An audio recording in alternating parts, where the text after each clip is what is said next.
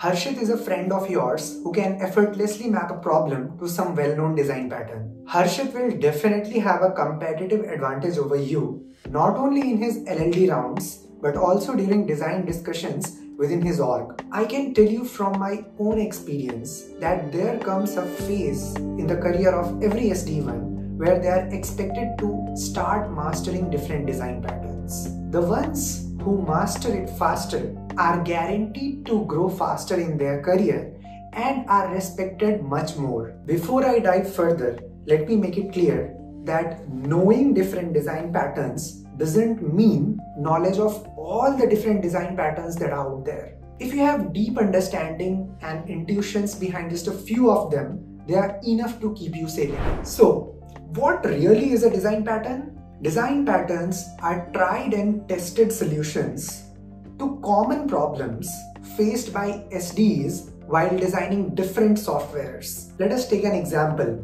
You are trying to build a system which receives the prices of different stocks from different stock exchanges. And now you have different microservices running on the cloud, and they receive data from these stock exchanges on a periodic basis. They may periodically subscribe or unsubscribe themselves from these different stock exchanges. If you look at this problem clearly, you find out that there are some publishers and then there are some subscribers. So clearly this problem falls under the category of publisher-subscriber kind of design pattern.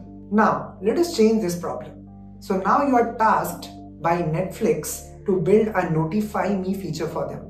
So let's say there are some movies or videos on Netflix which are currently not available in your region. So a user should be able to click on notify me button, and once he or she has clicked on it, he or she must be notified as they are available. So if you look at this scenario, these videos, clips, all of them are like different publishers.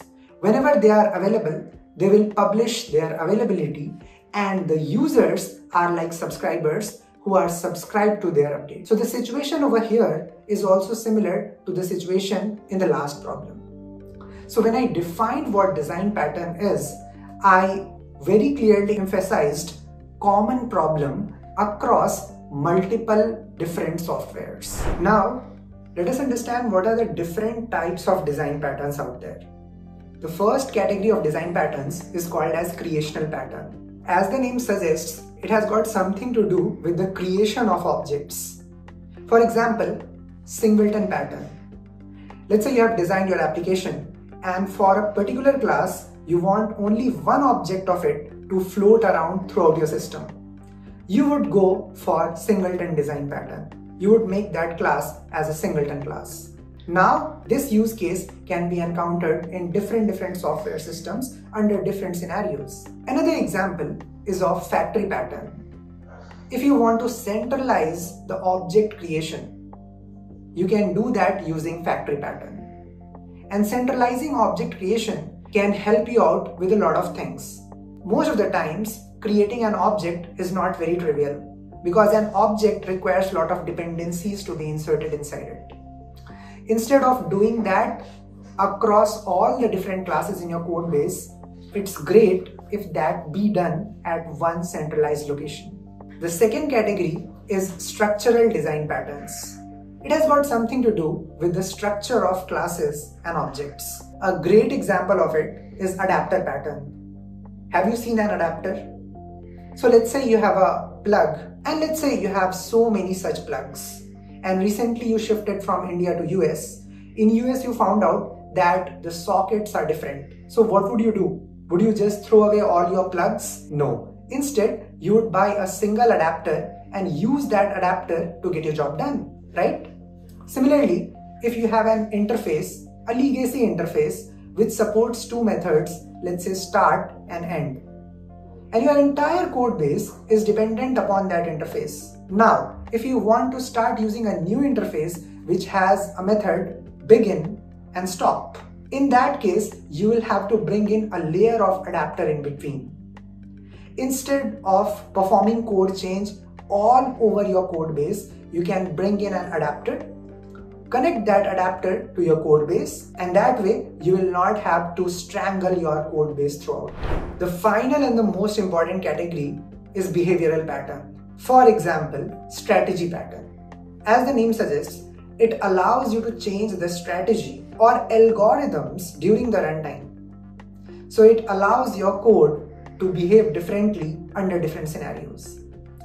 And let me tell you one thing, if you just get this pattern right, you will be able to get all the other patterns that specially falls in the category of behavioral pattern. This is like mother of all the patterns. Yet another example could be iterator pattern. Iterators are everywhere. In Java, there is an interface called as iterator. C++ also has concept of iterators. Why don't you explore those? What does an iterator do? It encapsulates the responsibility of iteration inside something. Iterating different data structures requires different algorithms. If you have to iterate an array, you can write a for loop from I equals to 0 to n minus 1. But can you do the same thing if you have to iterate a binary search tree? No, you'll have to use something else over there. So what iterator pattern does is, it encapsulates this iterative responsibility inside an object. And if your code is dependent on a generic iterator, that means it can iterate across multiple data structures. So there are many design patterns in each of these buckets.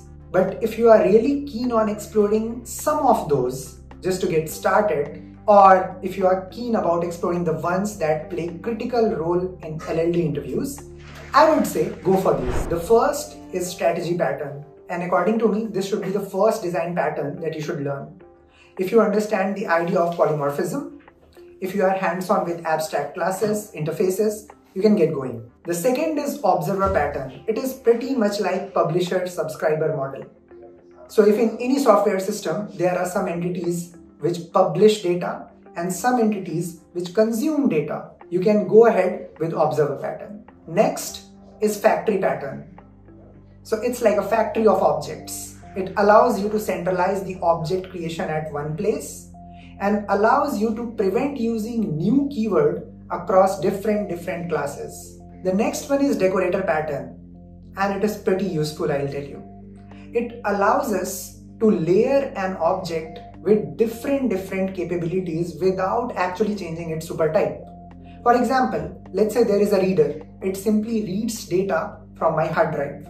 Now, I can bring on a layer of buffering on top of it, and then I can start calling it buffered file reader, where it not only reads from the file, but creates a buffer of that in RAM and then reads from it, thereby improving performance. So decorator pattern is all about decorating a raw object with different capabilities without changing its supertype. The final one is builder pattern. You must have seen a lot of classes. For example, let's say there is a class called as user, which has multiple attributes inside it. User name, user ID, user age, user weight, etc. so on and on and on.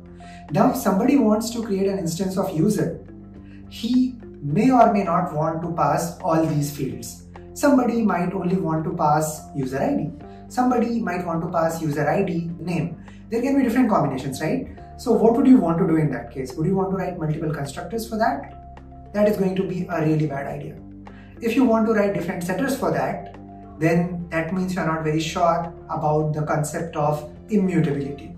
There can be race conditions if you design your code that way. So what comes to our rescue is a builder pattern. It's a very well-known pattern. If you have ever used the annotations like @builder from libraries like Lombok, what is it that it does? During the compile time, it generates those builders for you and thereby prevents you from writing the boilerplate code. All in all, builder is a great pattern to learn about. So let me know in the chat box that out of these patterns, which one makes you most curious and you would like to hear more about that particular pattern from me.